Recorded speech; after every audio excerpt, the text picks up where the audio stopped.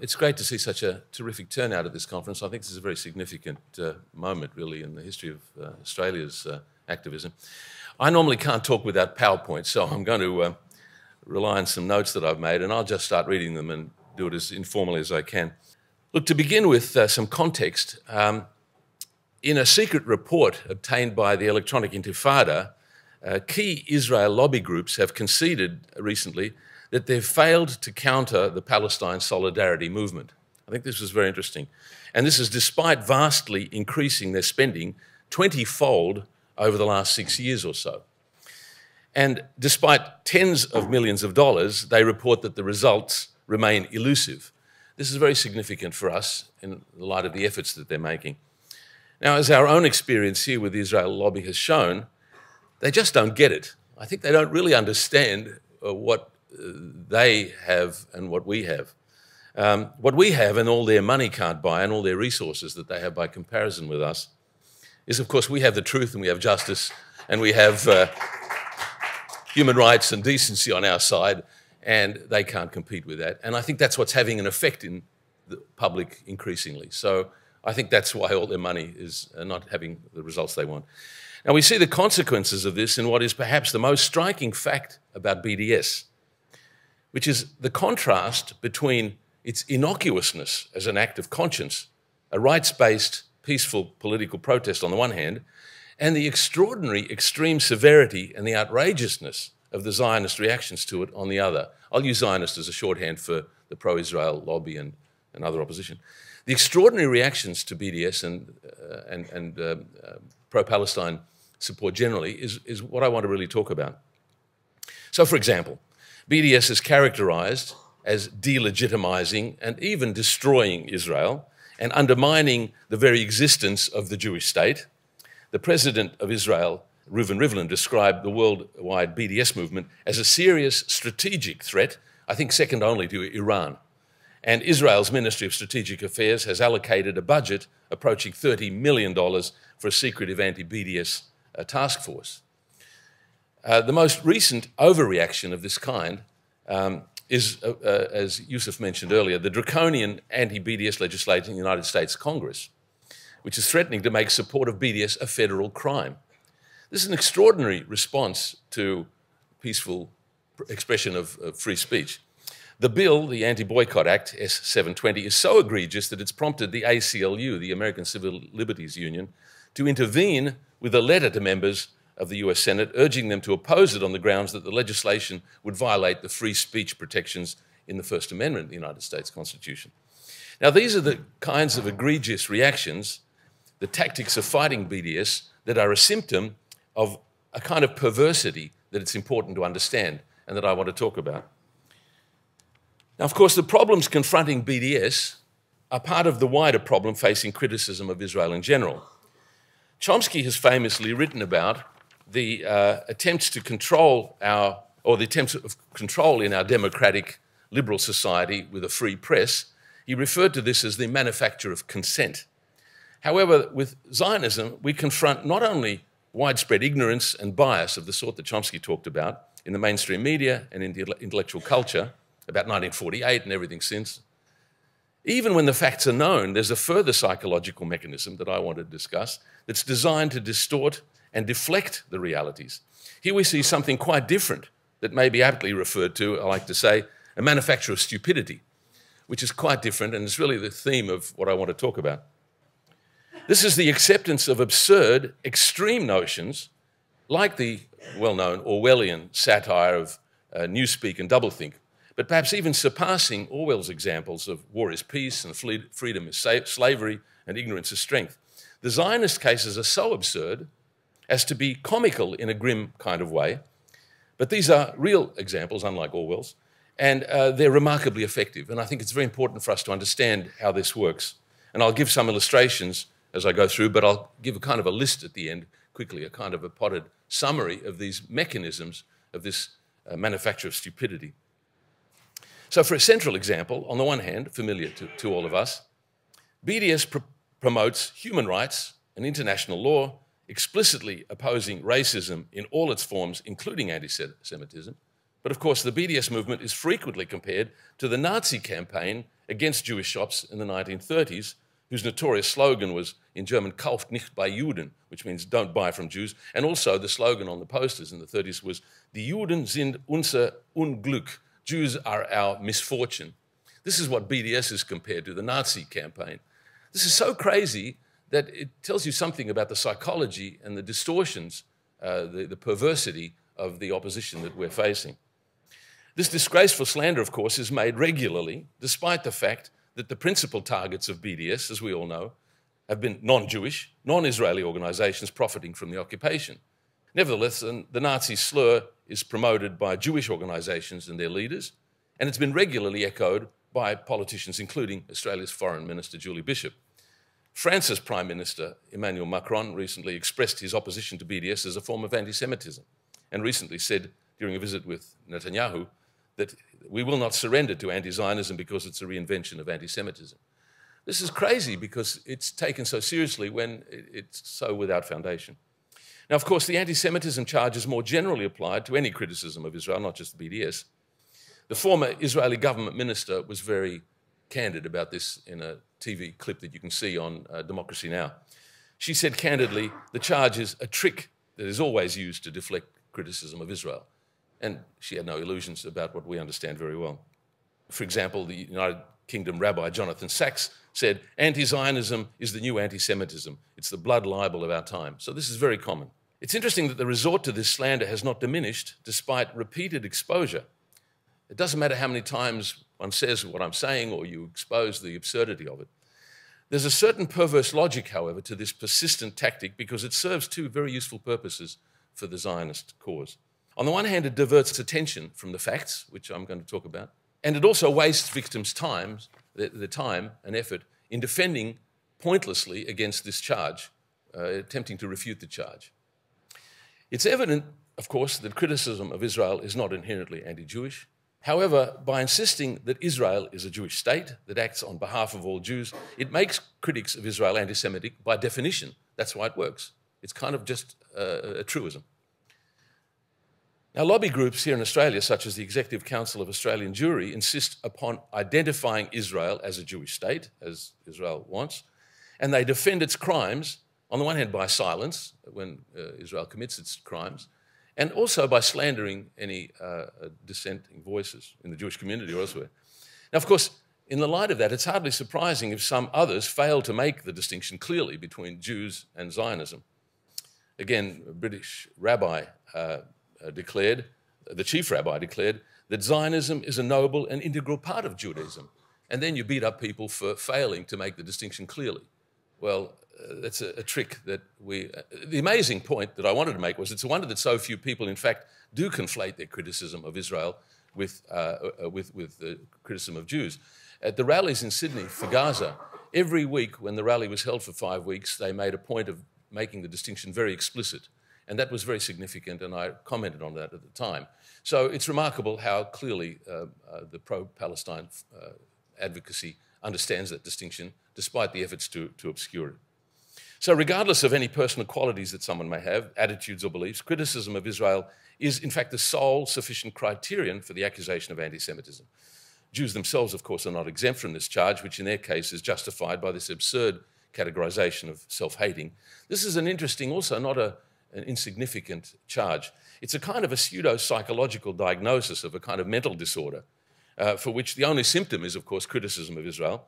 But it's very similar to the former Soviet Union when any dissenter was sent to a psychiatric hospital. And the reason was that since the Soviet system is perfect, if anybody dissented, they had to be crazy.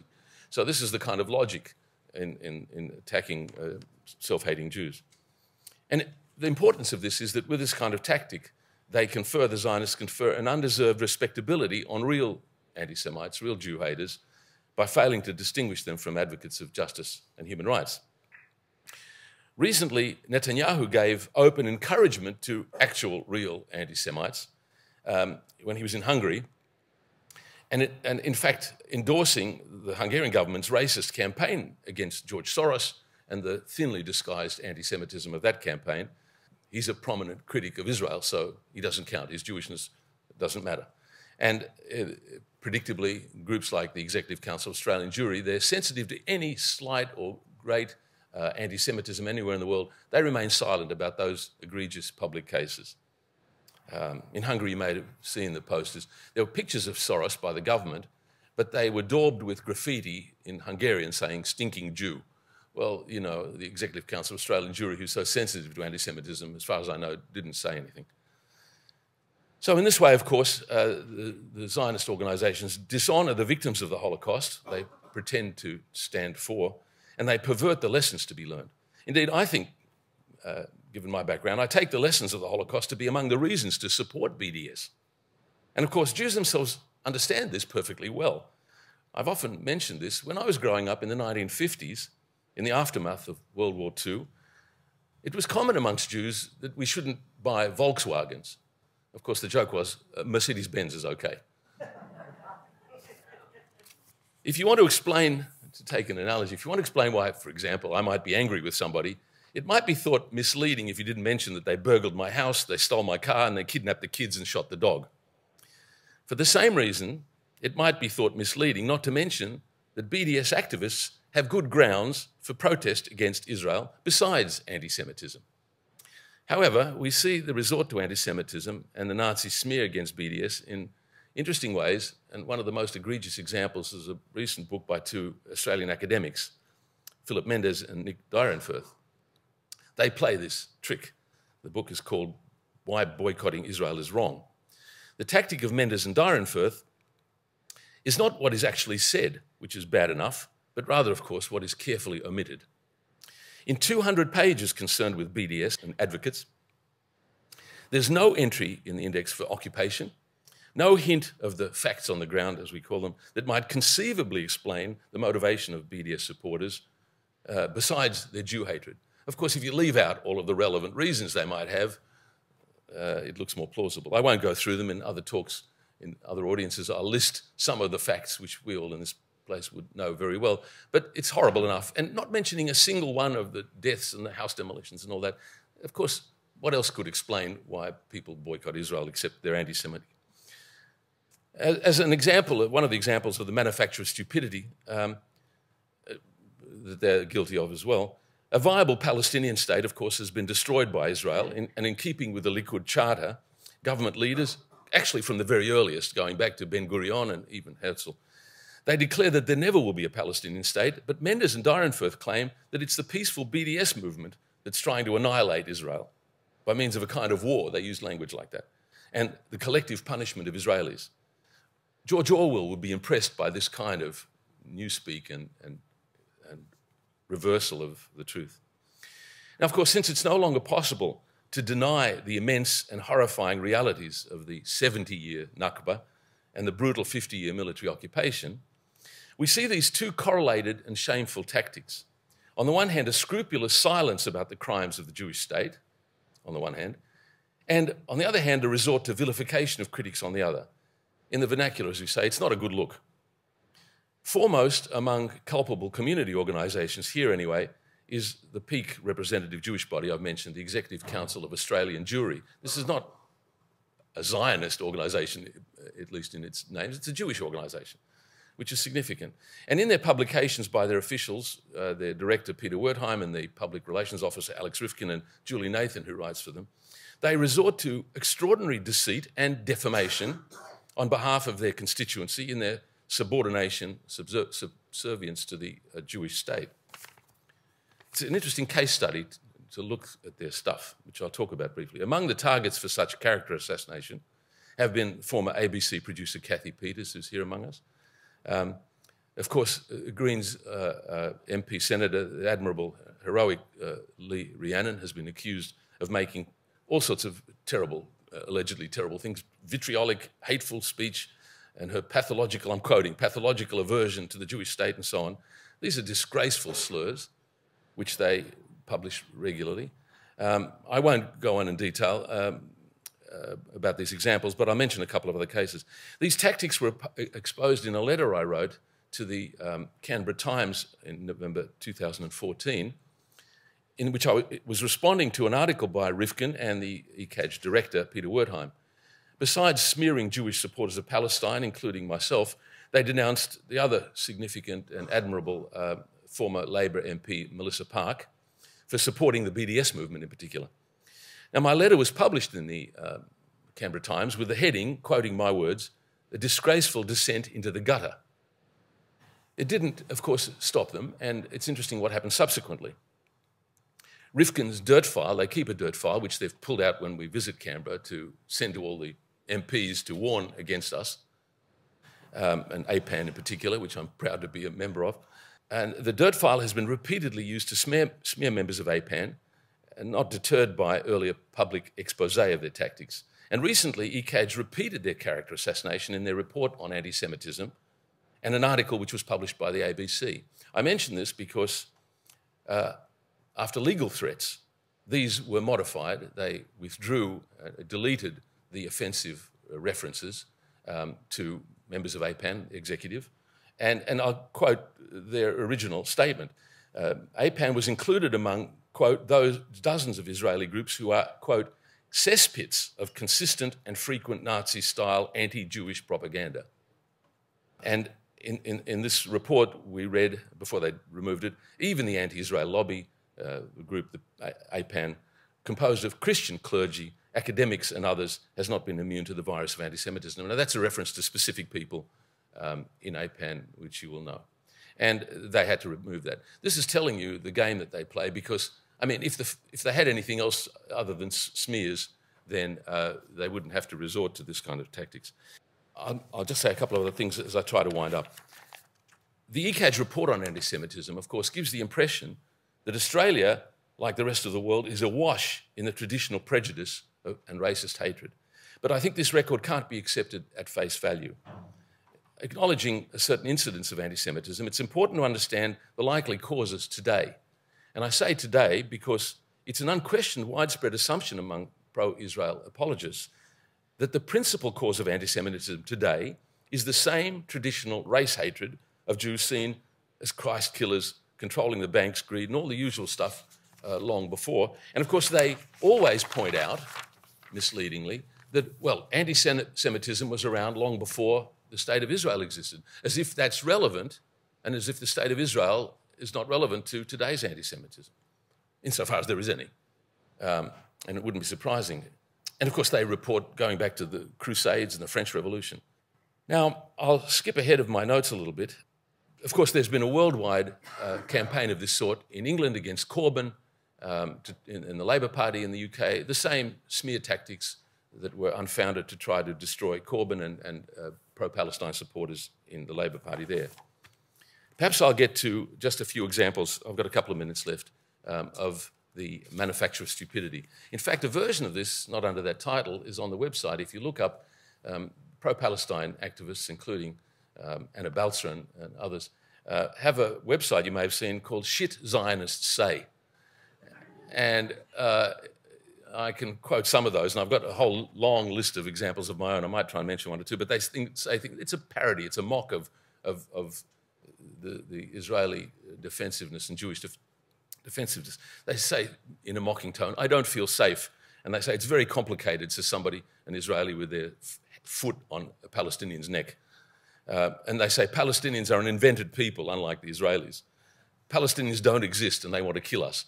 These are all jokes, but there's a serious point, and one can't help laughing, but of course this has a deep insight.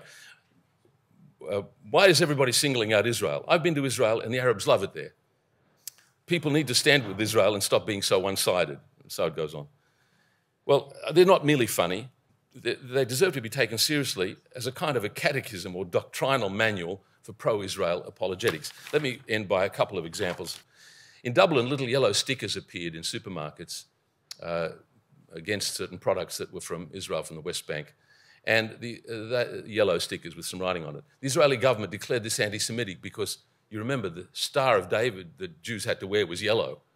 Well, excuse me, so people started making jokes that, you know, Big Bird from Sesame Street is anti-Semitic, anything yellow is anti. Now, we can't help laughing, but the absurdity tells you something about the psychology. Let me give you a couple of other examples. Well, one of them is, perhaps I'll end on this one, I've got a whole list of them. A common claim is, well, you know, the Palestinians are always rejecting the two-state solution. Why did they reject the two-state solution in 1947? Excuse me?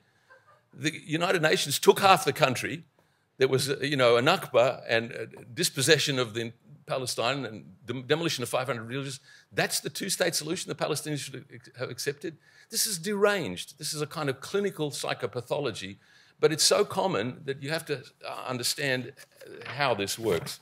So the background for this is that this is a claim that Israel and the Jews deserve some kind of self-determination. And it's a reversal, of course, of the agenda that is the real cause for self-determination, which is justice and the Palestinians' right according to international law. Thank you very much.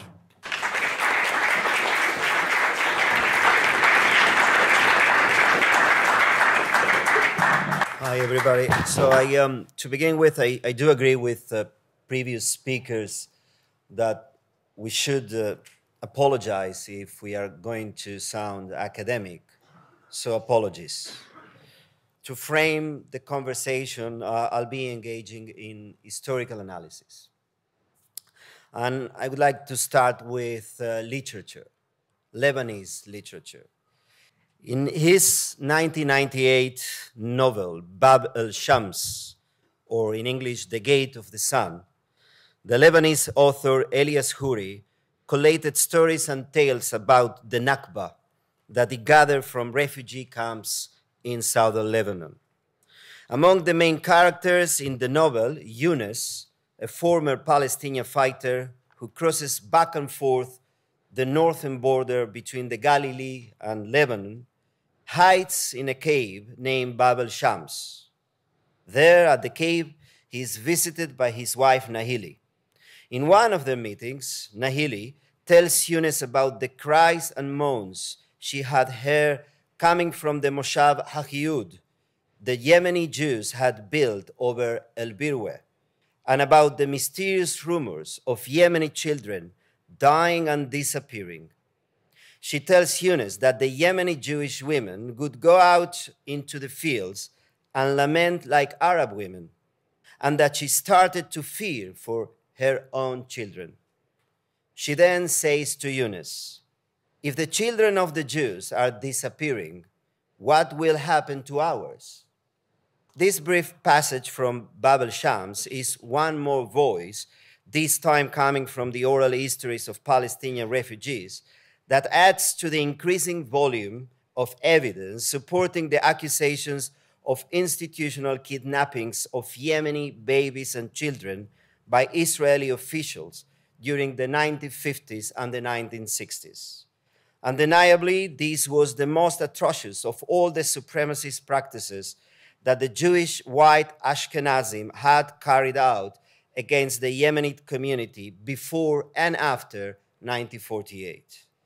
Crucially, the Yemeni children affair is not to be seen as an isolated episode, but as typical of the cultural attitude of the Ashkenazi Zionists towards the Oriental Jews, the Mizrahim, in modern times, an attitude that began its course with the arrival of the European Ashkenazi Jew to Palestine from late 19th century to colonize the country. At the core of this white attitude towards the Mizrahim lie the cultural repulsion towards the Arabs in general. We must remember, though most of the Jews that had arrived to Palestine in a colonizatory mission between late 19th century and early 20th century were mostly poor and politically motivated by centuries of anti-Semitism, these Jews were European. For them, the Orient was backward and in need of salvation. Therefore, Arabs and their culture were racialized as an external category to the Zionist colonial project in a similar fashion to the ways other settler colonies shaped the relation between settlers and natives. If the Zionist pioneers differentiated themselves from the Oriental Jews, the Mizrahim, it was because the latter were seen by the former merely as Arabs. To state the obvious, Zionists had not arrived to Palestine to join the native Ottoman Palestinian society, but to create a new society, apart from the native, and eventually to replace them. Zionists had created an entirely new social realm in Palestine on the basis of the forces of division that race promotes. The labor market was racialized as a basis to dispossess Arab workers from their livelihood. Separated education and cultural institutions were created for Jews only. The kibbutz was inaugurated as the culmination of efforts to establish a model of segregated community that merged Jewish land ownership with Jewish-only labor and Jewish-only housing. Even domestic consumption was shaped as another racial frontier, where the question of from whom one purchases bread, cigarettes, flour, meat, and other quotidian products was invested with national significance. By following the axiom that Jews buy only from Jews who have produced their goods on the basis of Jewish labor only, Zionists were engineering racial Jewish enclaves where the natives of Palestine could no longer maintain their traditional ways of life, including the everyday practices shared by Arabs and Oriental Jews, a reality that was common in Palestine prior to the arrival of the settlers. During Ottoman times, Oriental Jews used to live together with Arabs in the same neighborhoods and at times the same housing compounds. But in contrast, the Zionist settlers offer an alternative: separated housing. While an Arabic-centered multilingualism dominated the social spaces of Ottoman Palestine, Zionism characterized as assimilationist any practice that did not privilege Hebrew language and culture. With the advent of Zionism, it became commonplace to distinguish between workers on a racial basis, a practice that did not exist before. An integral part of this process involved shunting aside the Oriental Jews, who for a long time had been the official representatives and the leadership of the Jewish community in Palestine. A shared cultural milieu formed through centuries bonded Arabs and Oriental Jews, a milieu that already by early 20th century was being shattered by the new everyday practices of the Zionist settler project. What is more, Zionists saw the Oriental Jews as unsuitable for assuming any significant role in the leadership of the emergent Zionist community in Palestine. Their Arabness was to blame. The physical and cultural proximity of the Oriental Jews to the Arabs of Palestine were seen as the source of the problem, and hence the loyalty of the Oriental Jews to the Zionist national project was always questioned.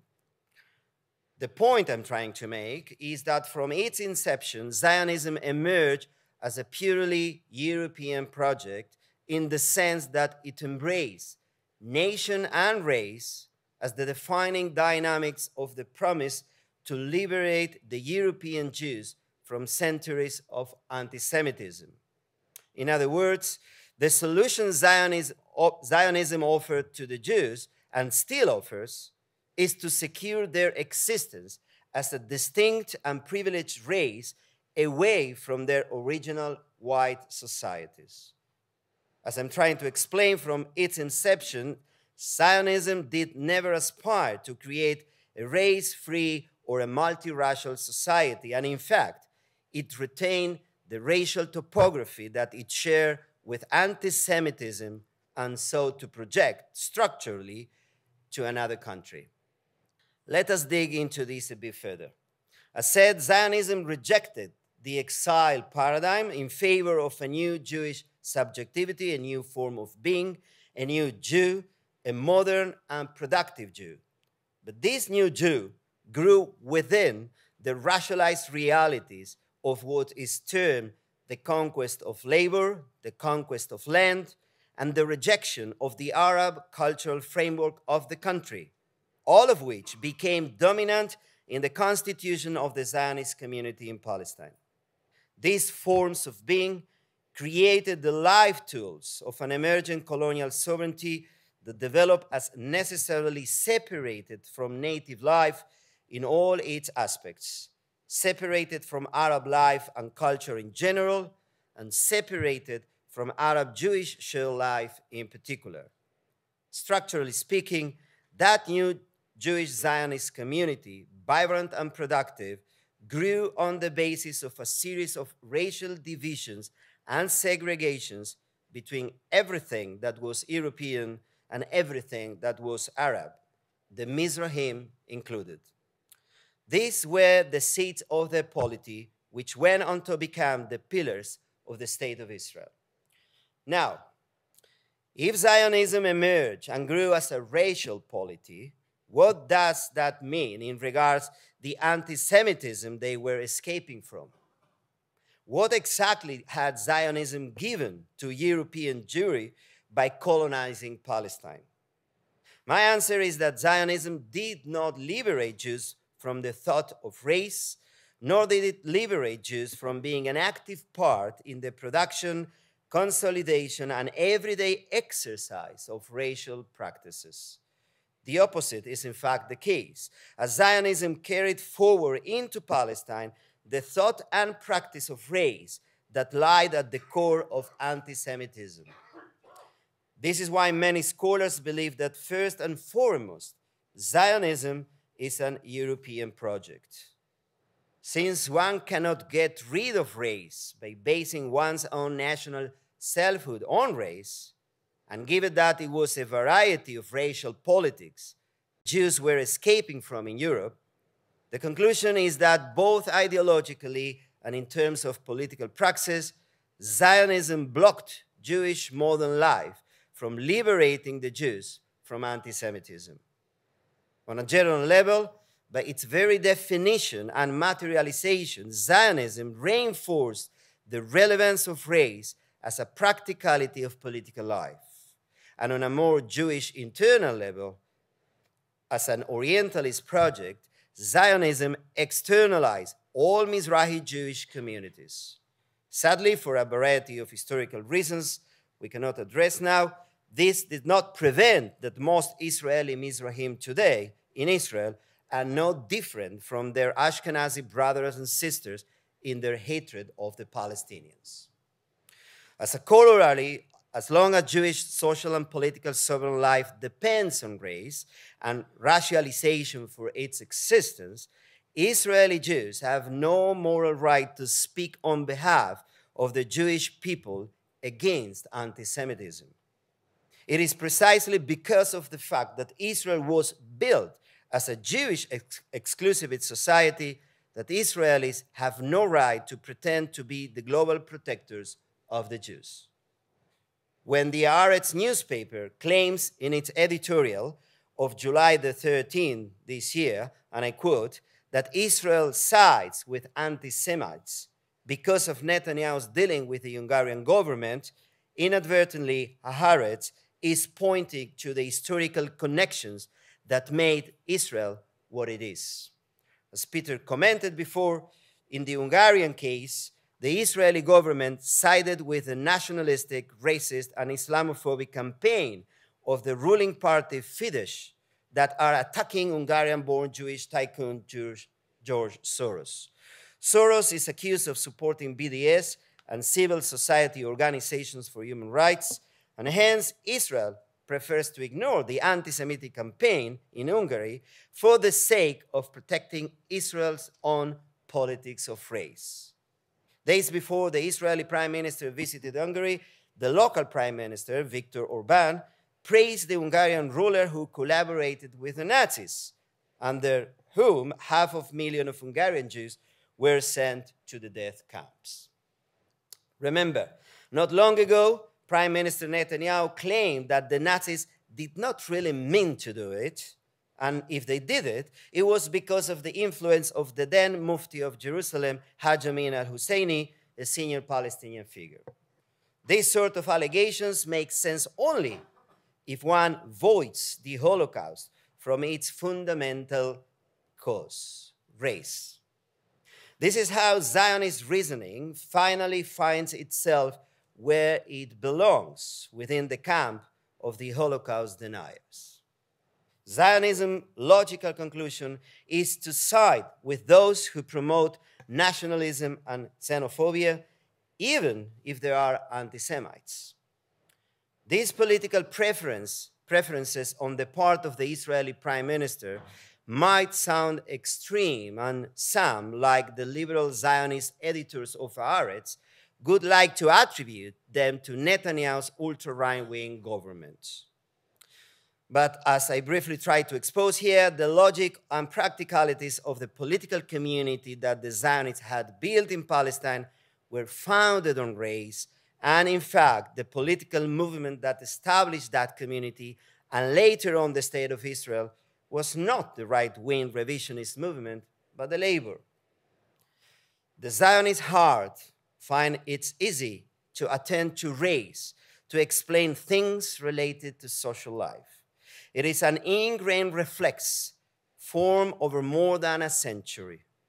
For Israeli Jews, race is the most available emotional and cognitive resource to form a sentiment about life and people in general.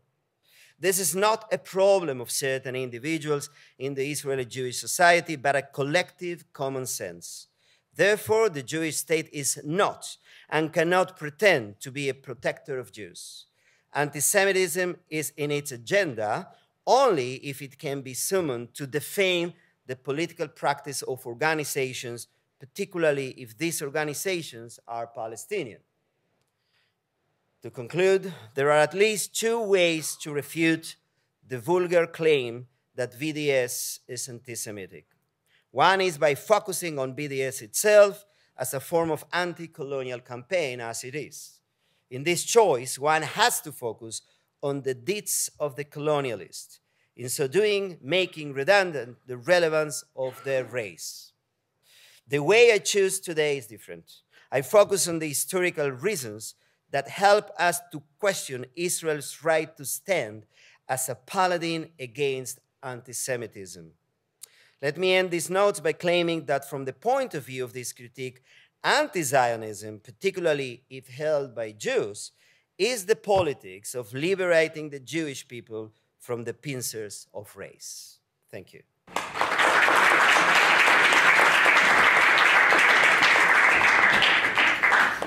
Thanks, Jody. Actually, my paper is really questioning, is there anti-Semitism in the Palestine Solidarity movement? I'd like to acknowledge that the land we stand on is the land of the Gadigal people of the Eora Nation. The land was stolen and never ceded. Only a treaty can address this historic injustice, and I pay my respects to the elders past, present, and future. While my fellow panelist Peter Slezak has spoken of the spurious charges of anti-Semitism used to silence opposition to Israel, I will examine and address the extent to which real anti-Semitism may exist. First, let me deal with the term anti-Semitism. It is a European term for a European phenomenon, hatred and fear of Jews. It implies that Jews belong to an alien pseudo-race, like Arabs. They are framed as other to European civilization. To spell it hyphenated with the S in anti-Semitism spelled uppercase implies that there is a race of Semites, and this is spurious. The term Semitic can be legitimately applied to a group of languages, not to a supposed race. To hyphenate the word gives credence to the racist paradigm. Hence, anti-Semitism should be as one unhyphenated word. It is with some ambivalence that I address this question of anti-Semitism in the Solidarity movement. My hesitation arises from the attitude to it in the movement, often on a partially reasonable basis. And it's this hesitancy and ambivalence I wish to examine. After all, we are here to fight for the rights of the Palestinians. It is Jews in the form of the Zionist movement who have dispossessed the Palestinians. Not the Jews, but some Jews, even if for a relatively short historical period, most Jews. These Zionist Jews justify the crime of dispossession in the name of justice and historic and religious entitlement. And worldwide, the official Jewish leadership is dancing the military two-step with Israel, endorsing its every action, right or wrong. It can appear inappropriate to even raise the question of prejudice against Jews within our movement. So, why ask that at all? To effectively fight the false charges of anti-Semitism, which are used so ferociously against us, we need to be impeccable in challenging the genuine article. The mendacious charges of anti-Semitism against BDS and the Palestine Solidarity Movement by the Zionist lobby undermine the identification of the real thing. They have radically devalued the language. If we do not take our stand firmly on the basis of justice and universal human rights, we lose the ground on which we can effectively fight in support of the Palestinians. For the integrity of our movement, we need to fight all prejudices, including anti-Semitism. Just as we aim to deal with any examples of racism, sexism, and other exclusionary behavior or attitudes that arise, we must not be inhibited by our enemies from dealing appropriately with anti-Semitism, despite its complexities in our context. Palestinian leaders have been very clear about this, condemning and excluding such anti-Semites as Gilad Atzmon and Israel Shamir, curiously both Jewish. They know that their fight for justice is weakened by anti-Semitism, and it does the Palestinian movement no service. Since in the movement we are so often accused of anti-Semitism, it makes sense to check out the extent it may manifest. We exist in a society where historically hatred of Jews has been deeply entrenched. In the wake of the horrors of the World War II, overt anti-Semitism has been very much on the nose. That is why the accusation of anti-Semitism is such an effective weapon for the Jewish lobby to silencing criticism of Israel and Zionism. Clearly, at the present time, Muslims are the key focus of discontent and resentment. In Australia, of course, the historic dispossession of Aboriginal Australians underlies a huge well of racism against them here. Muslims have become the focus because of the wars the West is conducting against them across the world. In Afghanistan, in Iraq, in Yemen, and in Syria. Often they have the temerity to fight back. The activities of fundamentalists claiming authority from Islam to commit all kinds of atrocities have played their part also. The far right is rearing its very ugly head across the world. Along with extreme nationalisms and xenophobia, hardline Semitism is growing across the world. Even the security agencies in this country have named the far right as an emerging threat. Jeff Sparrow has shown in a recent article in Overland how News Limited allows some really shady, outright anti-Semitic writers to hide behind more mainstream right-wingers like Mark Latham and Rowan Dean. For example, Moses Apostatikos, a contributor to Dean's paper, The Spectator, has written an article, The Jewish Question, very quaint for those of us who remember how, the Jewish question was labeled as such, like the woman question. He says, among other things, God appointed the descendants of Abraham to rule the known world. Synagogues have been bombed, Jewish cemeteries desecrated. While isolated, these incidents are not trivial. The Tsarist forgery, the Protocols of the Elders of Zion, has very wide global circulation, despite its being exposed as fraudulent by the Times of London in 1921.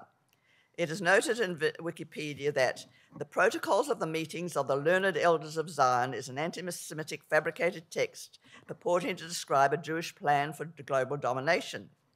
The forgery was first published in Russia in 1903, translated into multiple languages, and disseminated internationally in the early part of the 20th century. According to the claims made by some of its publishers, the protocols are the minutes of a late 19th century meeting where Jewish leaders discussed the goal of global Jewish hegemony by subverting the morals of Gentiles and by controlling the press and the world's economies. Henry Ford funded printing of 500,000 copies that were distributed throughout the US in the 1920s. The Nazis sometimes used the protocols as propaganda against the Jews. The contemporary currency of the protocols is fueled by opposition to the Zionist project as well as classic anti-Semitism. For example, a young Jew of my acquaintance, a fervent anti-Zionist, totally innocent of history, was quoting the protocols as gospel. I put him right quick smart. I need to stress right up front that I've seen nothing of this hardline Semitism that Jeff Sparrow refers to in the Palestine Solidarity movement. More prevalent in ordinary conversation, in our movement, and in the wider society is what I call common garden anti-Semitism. This is long-standing. There is a surprising amount of casual anti-Semitism about the wealth of Jews, about Jewish power, Jews controlling the world, and so on. It astonishes me how easily people can continue to express such negative stereotypes about Jews, how acceptable it is without social sanction. While there is a clear difference between common garden and hardline anti-Semitism, it is only one of degree.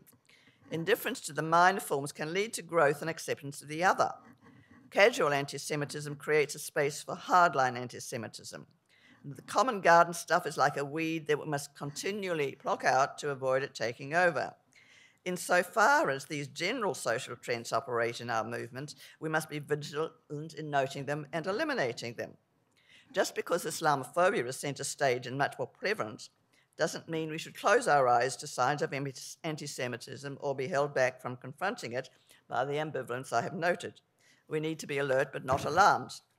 We must be aware and not guilt-tripped into silence when it is expressed. Anti-Semitism must not be an exception because of its complexity in the context of Palestine. Both anti-Semitism and Islamophobia are hatreds which grow from the same ugly roots, and they feed each other. The poison spewed by the likes of Moses Apostaticus is traditional hardline anti-Semitism, lurking in the wings, but gaining a foothold in the mainstream alongside Islamophobia and xenophobia. Its actual existence, even if currently at the margins, demonstrates its deep roots in European culture. It sits there waiting to emerge at times, like now, when people are attacked on all sides by uncertainty, injustice, and rising inequality. Anti-Semites characterize Jews as some kind of alien, threatening incubus at the heart of European civilization that must be identified and expelled. In the same way, the phenomenon of anti-Semitism itself, along with other racisms, sits as a toxic incubus in our culture, with its Christian imperialist roots, with the potential to undermine our fight for justice and human rights. We can best challenge the spurious charges of anti-Semitism if we challenge its real manifestations in our movement. All racism is the classic misdirection of resentment and anger for wrongs suffered. To allow racism of whatever variety to pass unchallenged is to deflect understanding and passion for action from the real causes of oppression. These must be the undivided targets of our work. We need to be clear about the real objects if we are not to waste and dissipate our energies in futile directions and not focused on the real causes. Anti-Semitism is a peculiar kind of racism. It targets a group for supposedly being privileged and powerful. Because the left opposes the privileged and that powerful, it's easy even for people on the left, confused by these stereotypes entrenched in European culture, to direct antagonism to this ethnic group, instead of the class that really holds privilege, wealth, and power. Even Marx was not immune. That is why Auguste Bebel called anti-Semitism the socialism of fools. And the ambivalence about calling out anti-Semitism has even a stronger basis in our movement because it is a Jewish nationalist movement, Zionism, that is the direct historical cause of the injustices we fight. As Rebecca Vilkomerson of Jewish Voice for Peace says, the challenge is how to disentangle the actual anti-Semitism that still exists in the world with the way that accusations of anti-Semitism are used to suppress the conversation on Palestinian rights, and how to talk productively about anti-Semitism when so often the accusation of anti-Semitism is used as a cudgel to repress substantive discussion.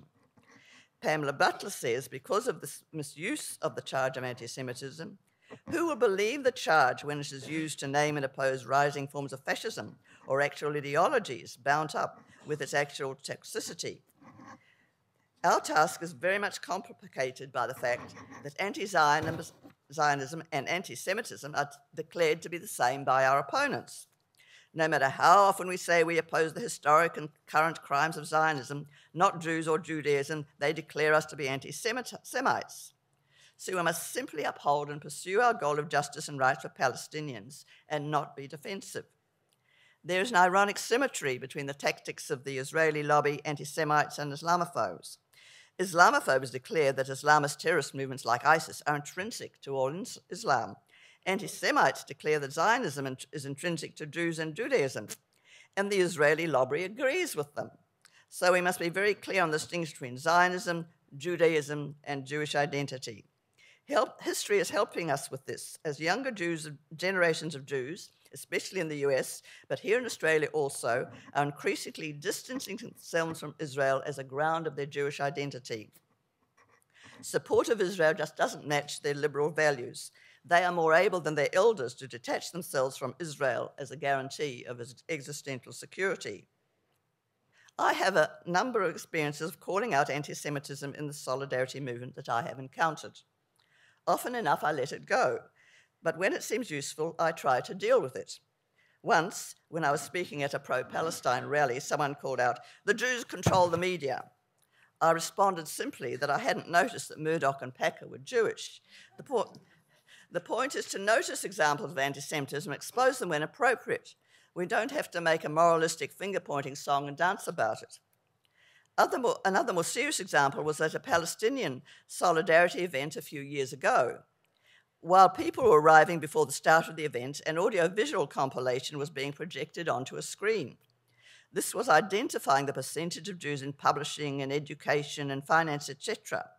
It was the classic anti-Semitic trope of the hidden power of Jews pulling the strings, controlling the world.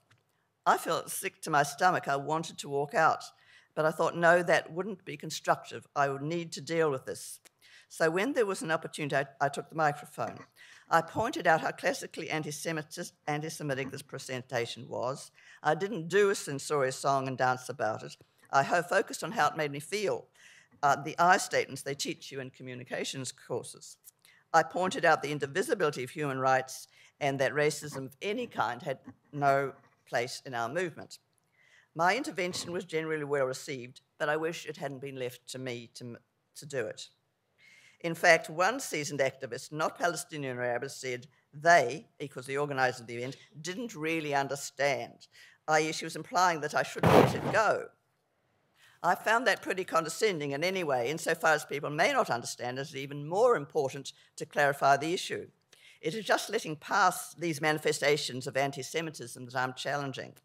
My friend's admonishment arose from that ambivalence about dealing with anti-Semitism that I started out with. In a sense, lack of awareness of anti-Semitism is understandable among those whose history is not European. We have different histories in our movement. Those of us of European background know about this stuff, Jewish and non-Jewish alike. We know about the long, dark shadows of anti-Semitism. Others may not. All the reason for all of us, especially of European background, to take responsibility for calling it out. And the task should not be left to those of us who are Jewish. Just as other targeted groups feel isolated and abandoned if they are the objects of prejudice and vilification, so do we if we find no allies. Another example that caused considerable controversy was the cartoon by Glenn Lievre in the Sydney Morning Herald in July 2014 during the onslaught on Gaza. It showed a yarmulke-wearing man in an armchair with the Star of David on the back. I'll pass it around in a moment. On a cliff top, TV remote in hand, watching the bombing of Gaza. Massacre as entertainment, as armchair TV spectacle. It is a very strong cartoon. It accurately reflected a number of actual published photos of Israelis watching, evidently enjoying from afar the slaughter in Gaza. However, the face of the man was drawn as a heavily anti-Semitic stereotype. It was worthy of the vile efforts in the Nazi propaganda paper Die Stürmer. The identifying features, the yarmulke, the Star of David, were purely Jewish religious, not national Israeli. Had the man been shown with an Israeli flag and other national identifiers, there would be no problem with a cartoon. There was a huge uproar of protest at the cartoon from the usual suspects. The Herald apologized, said they made a serious error of judgment, and it was wrong to publish the cartoon in its original form. Yet here's the rub. The State of Israel has appropriated the religious Star of David on its national flag. It is a national symbol of Israel as well as a faith. The Zionist movement claims to speak for all Jews, claims that Israel is the land of all Jews, and the propagandists for Israel call all criticism of Israel anti-Semitic. Given that they believe that Israel belongs to all Jews and all Jews have an inalienable right to the land, there is a kind of logic in calling it anti-Semitic. The error lies in the spurious illusion of Jewish identity with Zionism. Primary responsibility for that lies with the Zionist movement. A number of the reports on the controversy put the word anti-Semitic in quotes, as if the characterization of Lievre's cartoon as anti-Semitic was open to question, when clearly on the basis of the facial features it was not. I'll hand it round while I'm speaking.